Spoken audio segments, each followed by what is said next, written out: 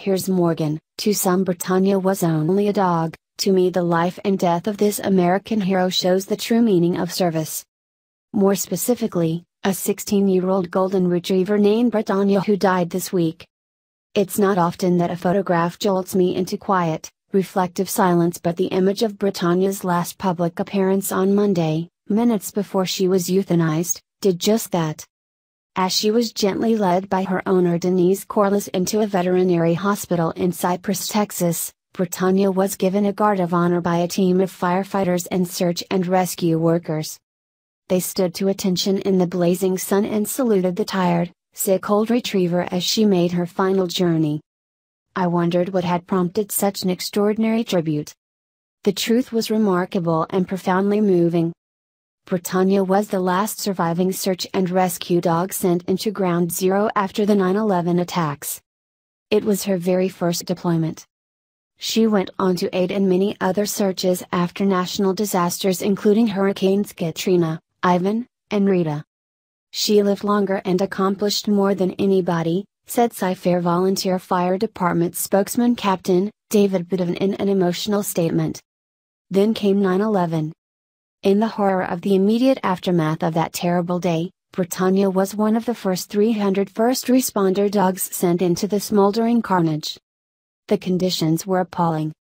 But for 10 long, arduous, draining days Bretagne worked 12-hour shifts rummaging through the rubble of Ground Zero.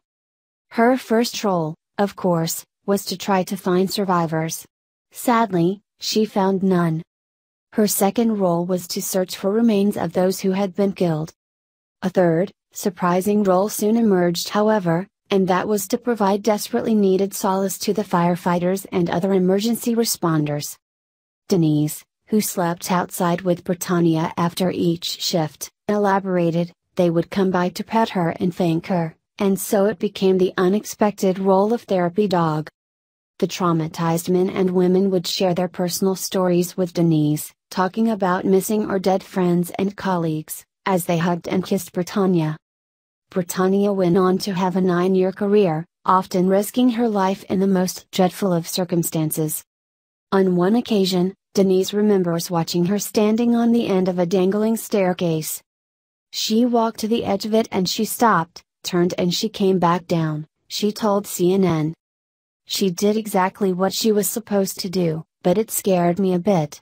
There were times when I held my breath and said, I hope she does this right, I hope she's okay. After her retirement from active service, Bretagne continued working in local communities, demonstrating search techniques, aiding other dogs in their training and acting as a goodwill ambassador. Each week, she would go to an elementary school and help first graders with their reading. There have been many people, and indeed animals, who have served their country gallantly during the 239-year history of the United States. Few, though, have contributed such unbelievable selflessness, courage, determination and true grit. Even fewer have been able to go about their difficult, exhausting, often helpless work in a way which brought such comfort to those suffering from terrible tragedy. Bretagne was a great dog. She was also a great American.